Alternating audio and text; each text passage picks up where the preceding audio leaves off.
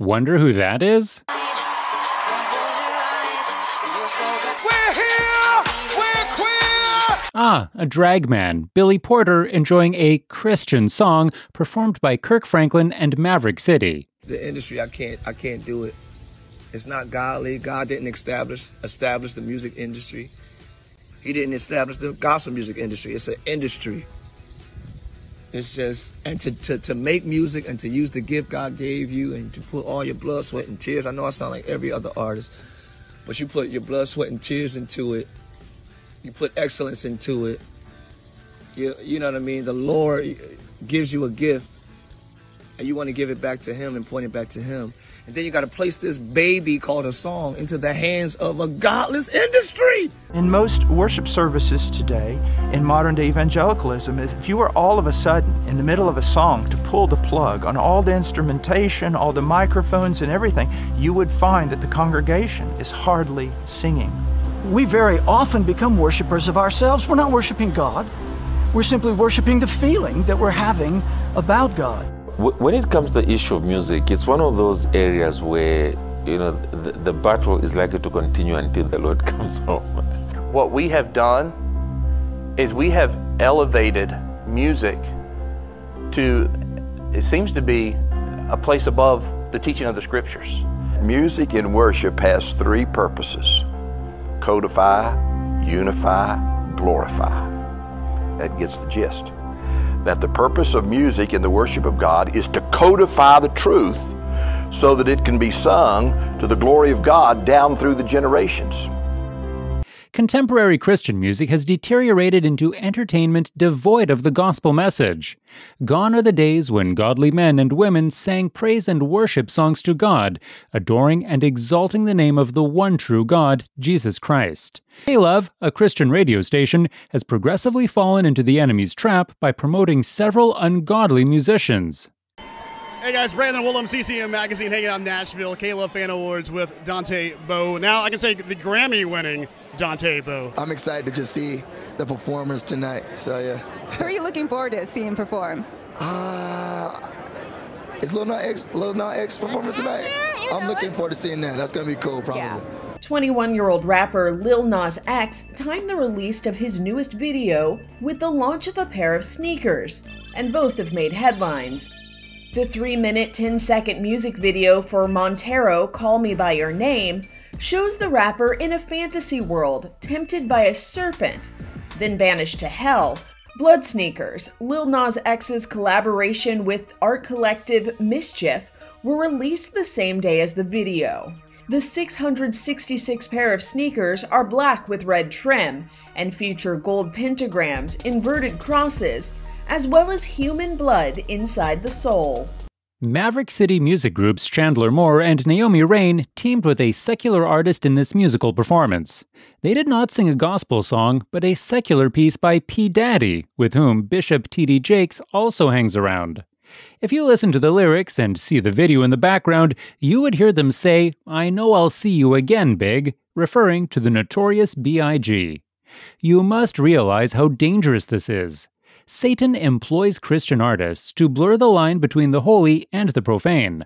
Once the line is blurred, Christians will readily accept music and musicians they would have previously rejected. Folks, we are living in dangerous times. For several years, we listened to and supported K-Love financially. Sadly, this radio station has gradually moved mainstream over the years. Jesus has become a footnote that satisfies their critics while giving their audience the idea that they are all about the gospel. I just got off the call with a business call, and it's like, I'm not selling out, y'all. I'm sorry. It's like, yo, your song is hot, da-da-da-da. If you do this, we can get you. I was like, yo, man. I was like, nah. I literally just hung up on the call. I literally like, hey, y'all, I can't do this right now. I know it's really all about the money, and I ain't selling out like that, yo. So I'm out. What I mean all about the money is, like, if you got money, you can get certain platforms, period. If not, you got to do certain things to get that platform and make certain compromises. But I can't compromise, man. I can't sell out. Please help us spread biblical truth. Subscribe, like, and share. God bless you. K-Love openly and unapologetically promotes men and women who have no fear of God.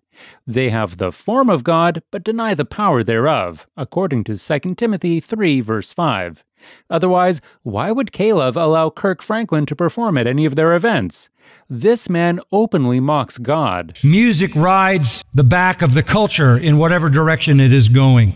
Music in our day is dominated by the rapidly degenerating corruption of our society. It is riding the culture's corruption down.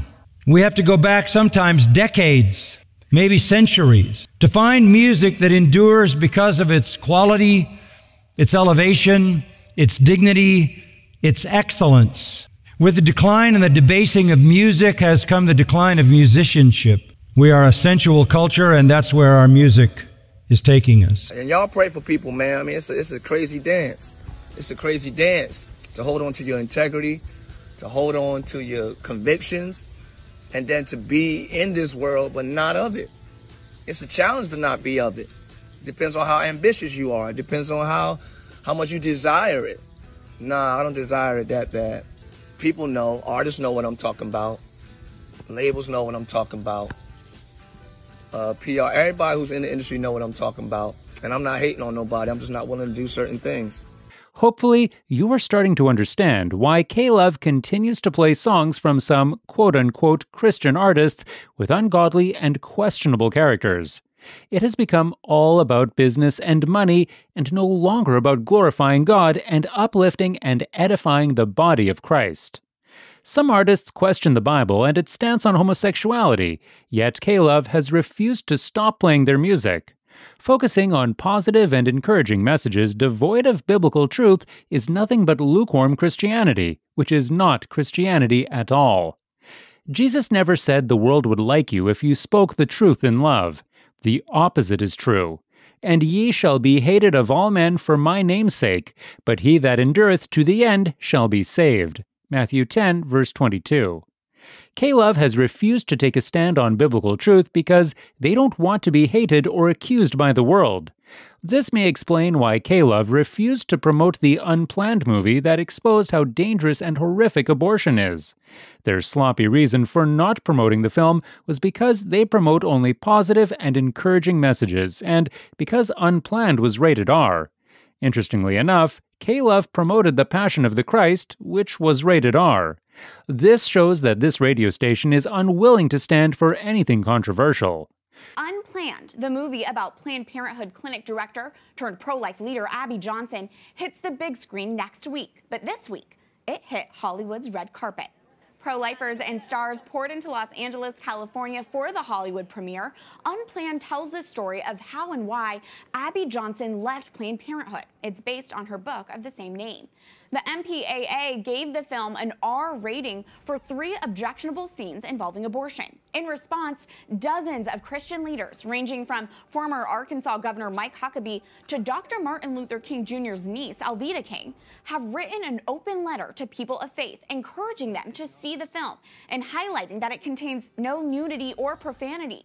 The Christian leaders wrote in part, "We, the undersigned, are urging our fellow citizens to, just as they did with the Passion of the Christ, ignore the MPAA's restricted rating and watch the film anyway." Why should a Christian radio station fail to promote a movie about the sanctity of life, but has no issue promoting demonic Halloween? Something has really gone wrong with K-Love. To be clear, the purpose of this video is not to bash K-Love, but rather to point out significant issues we see, and the direction this station is going should give any Christian a reason to be concerned. Because we have dumbed down the gospel, because we're not preaching the true gospel, and we are using carnal means to attract people. If you use carnal means to attract men, you're going to attract carnal men. And you're going to have to keep using greater carnal means to keep them in the church. We are a people who are strong in the arm of the flesh.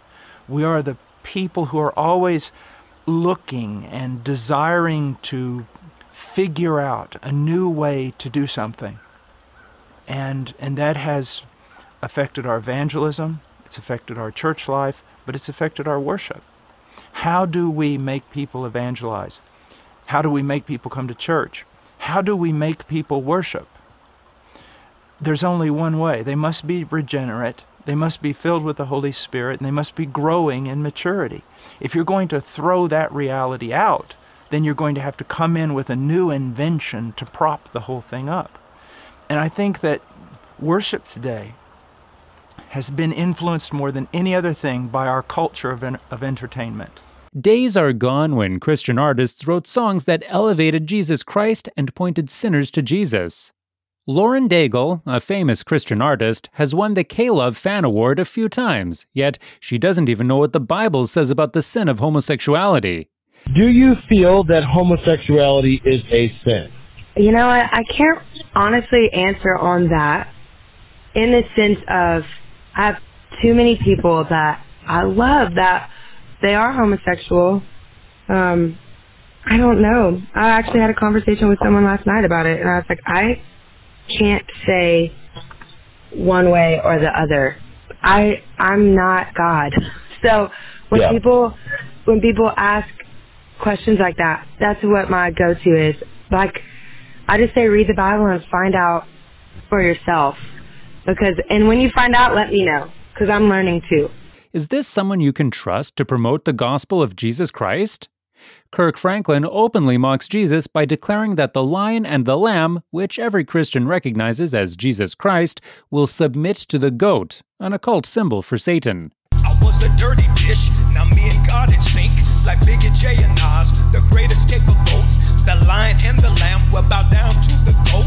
The lion and the lamb will bow down to the goat. Why does K-Love allow this man to perform at any events of their event if they genuinely care about the gospel?